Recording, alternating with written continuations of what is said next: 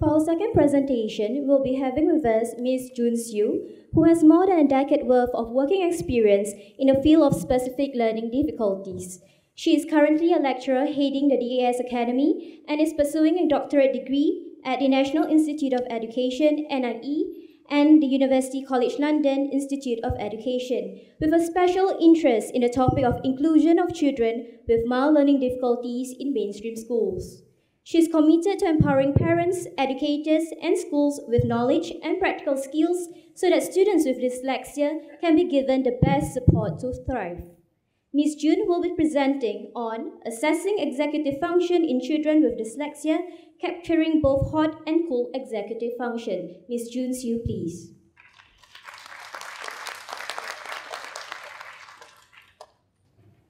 Okay, good morning, everyone. Okay, today I'll be talking about assessing executive functions. Okay, and I'll be addressing why both the hot and cool executive function both matter. Okay, let's look at the first one. The first, inhibitory control. Now, my first personal experience with executive function started when my son was 3 years old. He was in playgroup then, and he was a biter. So he would bite whenever his friend tried to share his toy. Okay, and of course I was embarrassed and very worried. Okay, he couldn't, at that time, he couldn't have the urge to resist his natural tendency to bite. Okay, and he didn't exhibit inhibitory control. So I was definitely, as a mother, very embarrassed and worried. But taking a look at the development of executive function, perhaps I didn't have to be so worried, because executive function actually doesn't develop fully until adulthood. Okay, so you can see that from the graph that it peaks only in early adulthood. Okay, so for most of us here, our executive functions should have developed. Okay, but for some of us who are in our 30s and older, I have not so good news for you. Because if you look at the graph, the executive function actually starts to decline when you are in your mid-30s. Okay, but I have hope for you, because later on I will share about some activities that can delay the decline of your executive function. Okay, now let's look at other components of executive function. We have working memory. Working memory is the ability to hold on to information and work with it. Cognitive flexibility is the ability to be flexible with your ideas, to change gears in your thinking, and to unlearn your old ways of doing things. The ability to plan is the ability to sequence, prioritize, and focus on your series of goals. Okay, so let's take a closer look at how executive function looks like. Okay, for inhibitory control, very young children who have deficit in this area tend to have angry or tearful outbursts. Okay, for teenagers, they might be very easily addicted to television, video games, card games. They might also exhibit impulsive behavior like fighting. And everyone, even adults who have inhibitory control deficits, will have difficulty delaying gratification. So perhaps that's why so many young Singaporeans are buying cars despite not having enough for their daily needs. Okay? Now, working memory deficits can exhibit itself, such as forgetting your friends' names or forgetting names of people you have just met. People with working memory problems might have difficulty completing tasks, especially those that require multiple steps. They also have difficulty responding to oral questions in class, okay, because they have forgotten the question that has been posed. And they might appear very disorganized and inattentive. Now, cognitive inflexibility can show itself in the various ways as shown here. Some people might become very upset when routines change, when teachers change, or when their group and their seating arrangement changes. They can be very resistant to new approaches when the old ones do not work. They tend to think too much about one topic and find it very difficult to move on to another. They might not be able to concentrate on a few projects at a time because they are unable to switch gears. Okay? Difficulties in planning can manifest itself as being late for activities because they have difficulties in time management. They might not be able to find things and easily misplace their stuff. Okay? They might frustrate their friends if they are working with them in a project work, or their colleagues in the office. Okay? And they can have trouble carrying out actions needed to reach goals. So you can perceive them as those big talkers. They tell you they want to do something, but usually they don't do it. But that's not because they are not keeping their promise, but it might be because they have difficulties in planning a sequence of activities to reach their goal. Okay, now that I have spoken about the different factors of executive function, perhaps you might be a little confused. So what exactly is executive function? This pyramid here might help you. At the bottom, at the base of the pyramid, are your lower order processes, such as inhibitory control, selective attention, and cognitive flexibility. This lower level cognitive processes support your higher order cognitive processes, such as working memory, which in turn support an even higher order cognitive process, which is problem solving. So you can imagine one needs to be sufficiently inhibited, flexible, as well as have some emotional control before they can solve a problem efficiently. Okay, so in summary, executive function is really a set of mental processes that have to do with managing one's resources and goals. It has to do with managing one's resources and yourself in order to achieve a goal. Okay, so you might expect that executive function brings about lifelong benefits. The gains are not only in school achievement, but it brings about teamwork and adaptability. It brings about good health because you are more conscious about your choices for food and exercise. It brings about a good career as well. Conversely, poor executive function can lead to peer rejection. It can lead to poor academic performance, student dropout, crime, poor health, difficulty keeping a job, and poor social life. So you can imagine how important executive function is for someone. Okay, now the link between learning difficulties and executive function have long been established. Okay, in autism, children face difficulties in inhibition, planning, and self-monitoring. For children with ADHD, they tend to have difficulties in inhibition, maintaining attention, working memory, and planning.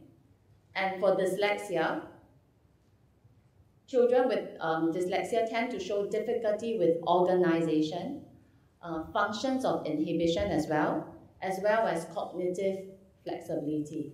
Okay, so this highlights to us that as practitioners in this field, we should not only be concerned with the educational needs or academic needs of our students, we need to be concerned about the executive function needs of our students as well, because they have an inherent deficit. So how is executive function usually measured? Psychologists have relied on cognitive tests such as the WISC, the NAPC, or the Dallas-Kaplan executive function test to measure your executive function. Let's take a look at some components in the Dallas-Kaplan test. Okay, so this is the sorting test and it measures problem solving. Okay, now can you see the pictures from the back? Okay, Now, if you can't try to access the slides, okay, but it shows there are 6 cards here on the screen, and there are 8 ways to sort these cards into 2 groups. Can you think of the 8 ways? Okay, now, so if you can't, or if you can think only like of 4 ways, maybe you just passed the problem solving test. Okay, now let's just take a look at the video to see some of the ways of solving this. Each group should be the same in some way. After you sort the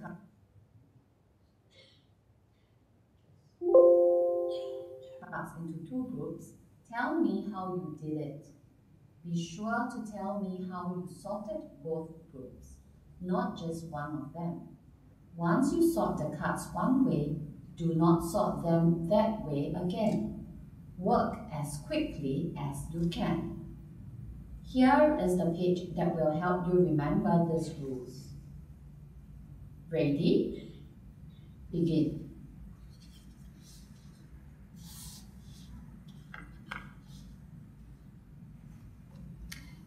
These belong to the head or on the head or face, and these have to do with the feet. Now try to sort them in a different way.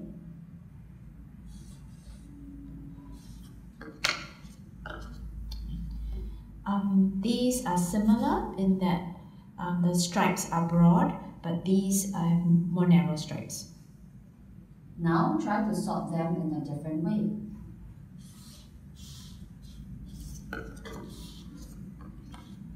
These have black triangles, these have clear or white triangles. Try to sort them in a different way.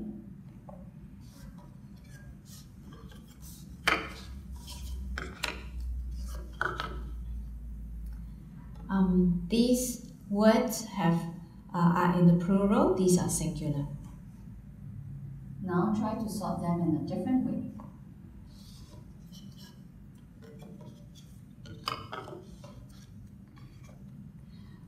For these, the black triangles are above.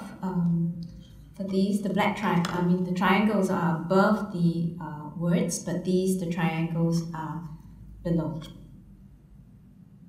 Thank you. Okay, so did you identify the 8 ways, or you could only do some of it? Okay, so this is a test of problem solving. Okay, and probably you have an indication of how good you are at problem solving by doing this. Okay, of course there's another way, which is really did some of you notice the handwriting? The font of the letters. So some of it is in cursive, whereas some are printed. Alright, so that's another way you can sort the cards. Okay, now let's look at the next component of the test. Okay, this is a tower test, and it measures spatial planning ability.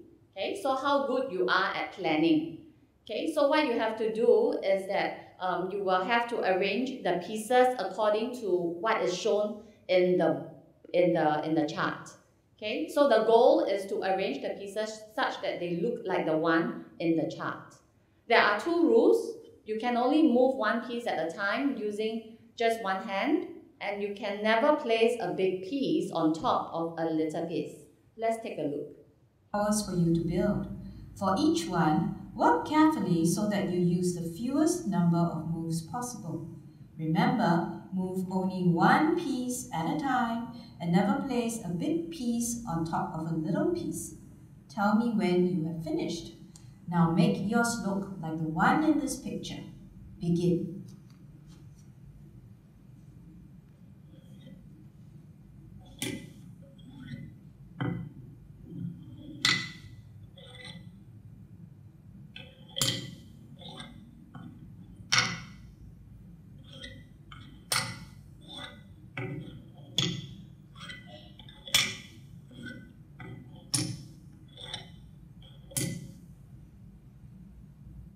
Okay, so the least number of moves you make, the better your planning ability is.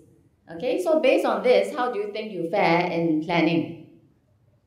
Good? Okay, now let's take a look at okay, what this executive function measures are really measuring. Okay, so you have seen for yourself and you have experienced for yourself what executive function measures actually measure. Okay, and you might have an indication of how efficient your mental processes are. Okay, so just like IQ tests, the executive function test give you an indication of the efficiency of your mental processes. Okay, now, but unfortunately for IQ tests, although it informs you of your cognitive processes, it does little to predict your life success, or maybe it's fortunate for some of us. Okay, for the executive function measures, it works in the same way. Okay, so while a child can perform very well in a laboratory setting, we are not so sure how the child actually performs in a real world, because in the laboratory setting, there are no emotions involved. Whereas in the real world, there are emotions involved, there are stresses in life that can affect your executive function. So all these traditional executive functions have been criticized for lacking in emotions. They are criticized by researchers for being devoid of emotions and being not ecologically valid. Okay, so let's look at what stress does to executive function. Now, we know that the prefrontal lobe houses the executive function. And when you are tired, or when you are ill, or when you are stressed, your executive function is the first to suffer, and it suffers very badly. Okay, and so what the previous test that I've shown you, okay, what they do is that they ignore the impact of stress on executive function. Okay, and so in the real world, because there is stress involved, what you perform, how you perform in the laboratory may not be reflective of how you will perform in the real world when there is stress. Okay, so through this experiment, you can actually see the differences in children's responses in executive function in two different contexts. Okay, a cool executive function situation and a hot executive function situation. So what the researchers did is to actually create this sort of environment. In the cool executive function situation, it's called cool because it's devoid of emotions. Okay, there are no stakes involved in there. Okay, so the researcher asked the child for advice. Can you help me solve a problem? And the child is a 3-year-old child. Should I eat the candy now or wait and get 4 candies later? So of course the 3-year-old very cleverly told the researcher that you should wait, so that you can get more candies for waiting. Okay, so that's the model answer, right? Okay, now, but when this child is actually placed in a hot executive function situation, and the researcher asked the child the same thing, except now the decision is on the child. Okay, so the researcher asked, do you want 1 candy to eat now or 4 candies to eat later? So guess what the child said? They chose to have that 1 candy immediately instead of waiting for more. Okay, so in the cool executive function situation, they gave the researcher very good advice, but in the hot executive function situation, they did not walk the talk. Okay, and so this highlights the impact that emotions have on executive functioning.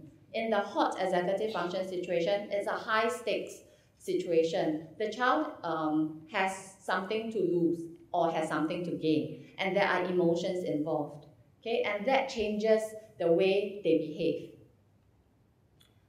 Okay, so now you can see that the cool executive function situation did not include the self, did not include the emotions, and did not include motivations. Okay. So it brings to us the importance of the hot executive function, because hot executive function is really the application of executive function to everyday situations, and this is real. Okay. And for researchers, while we have previously relied on the cool executive function instruments, it is equally important to actually use the hot executive function task to measure executive function.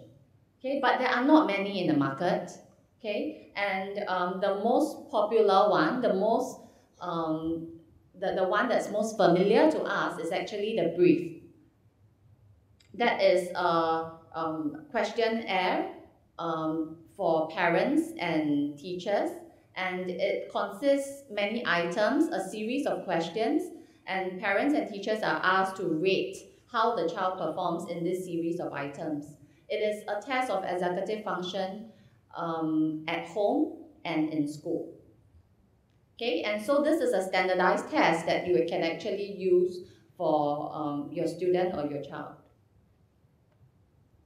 Okay, at the DAS Academy, we have also come up with a questionnaire, but although this is not a standardized questionnaire, it gives you an indication of the problem areas of executive function in the child. It also highlights the strengths of the executive functions of the child. Okay, so this is really just a snippet and an example of it.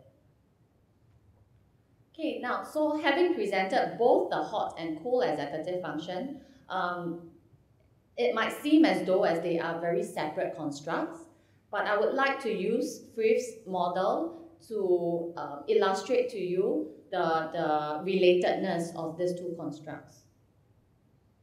Okay, now, so Frith has urged educators to look at a learning difficulty at 4 different levels: the biological level, the cognitive level, the behavioral level, as well as the environmental level. That would help you better understand the interconnectedness of all these levels. Okay? So at the biological level, we look at the imbalances in neurotransmitters that cause a learning difficulty. We also look at the gene markers for SPLD. At the cognitive level, we look at the cognitive processes of that individual. Okay, and we look at things like working memory, inhibitory control, cognitive flexibility, phonemic awareness, and so forth. And at the cognitive level, all these processes cannot be seen with the naked eye. They are implied through performance on tests or through psychological reports. Okay, and then at the behavioral level, you will actually see the manifestation of the cognitive deficits. Okay, so at the cognitive level, we call it the cool EF level. Okay, that is when you are just purely looking at your cognitive potential. Okay, and at the behavioral level, we are actually looking at the hot executive function because your behavior interacts with the school environment, the home environment, and the stress caused by all these environments. Okay, so hot and cool executive function are really both two sides of a coin. They are same but different, and therefore when you do the assessment of executive function, it is very important to look at both aspects, both sides of the coin. Okay, so earlier on, we have spoken about helping you to delay the onset of your executive function decline. Okay, so now I'll share some ideas. Okay, so now there are interventions that have been shown to be effective for improving executive function, but most of them have focused on cool executive function. Okay, and let's just go through this first before I speak about the hot executive function. Okay, we know that computerized training programs has improved children's executive function, especially young children's executive function. For adolescents and teenagers, the executive function-based cognitive behavioral training approaches have helped address issues such as poor time management, self-organization, and emotional self-regulation. Okay, and certain curriculums have helped executive function as well. Tools of the Mind in the US and the Montessori curriculum have all been documented to show improvements, to help show improvements in executive function development.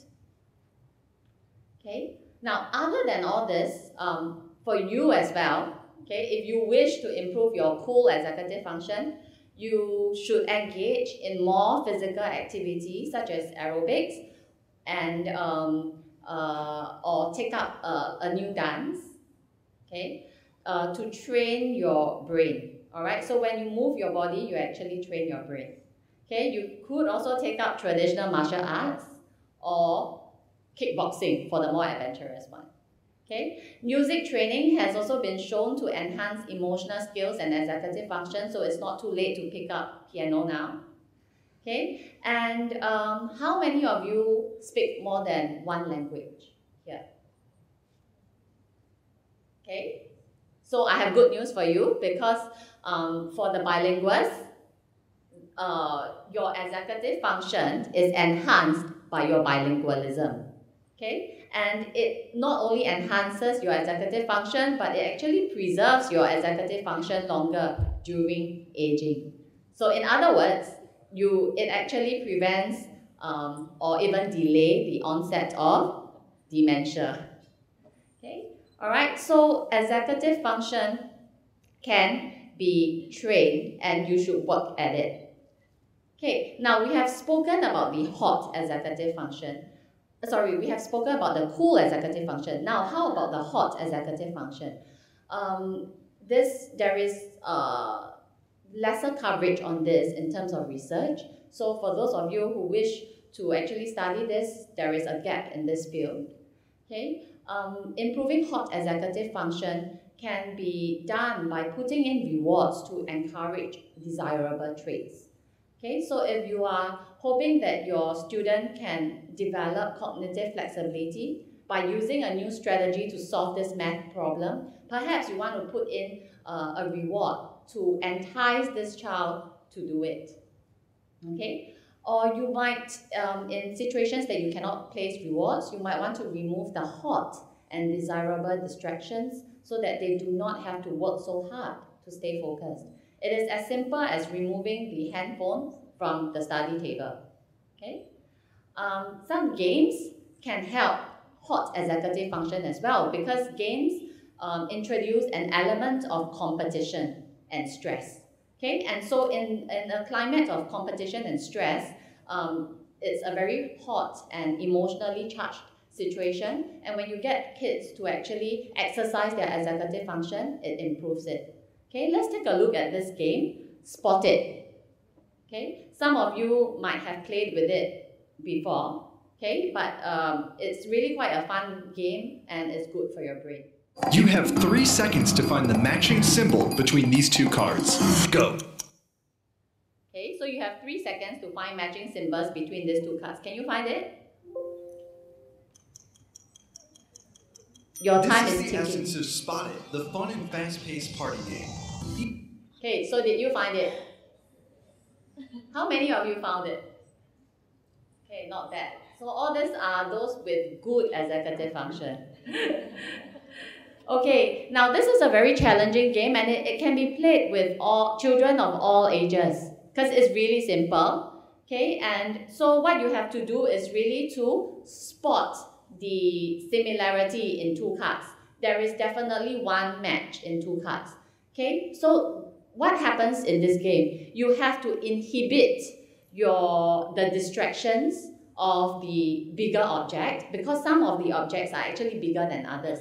So your eyes automatically go to the larger objects, but you have to inhibit that. Okay, your eyes also automatically go to the objects with brighter colors, and you have to inhibit that to focus on your goal of looking for a similar object. Okay, so in this very simple game, it involves a lot of cognitive processes, and it's really quite good for developing executive function. Okay. Okay, now, so other than this game, you should also give children a chance to practice and grow their executive function in emotionally charged situations that they can manage. So if your child is going into P1, entering P1, and you're afraid that they might make unhealthy choices during recess, like getting soft drinks or getting the fried foods, you can actually practice decision making before that. So you can bring them to a food court and ask them to choose between two choices. Which is a healthier choice? Steamed chicken rice or fried chicken? Okay, so there are stakes involved in that situation, but if you can expose them to the stresses of making a choice when there are stakes involved, when they are alone, they can actually do better at executive function. Okay, so all this practice will help. And then finally, contextualized role play can also help. Remember I was telling you about my son who was biting at 3 years old, and that got me really worried. Okay, what I did was to use contextualized role play to help him model alternative ways of behaving. So I taught him how to negotiate for the toy rather than just biting immediately. Okay, and so all this has helped children develop their hot executive function. So I think this brings me to the end of my talk. I have highlighted, for psychologists, I have highlighted the importance of both hot and cool executive functions in assessment. And for practitioners, while you work on the cool executive function skills, do not neglect the hot executive function skills in your students. Okay, thank you.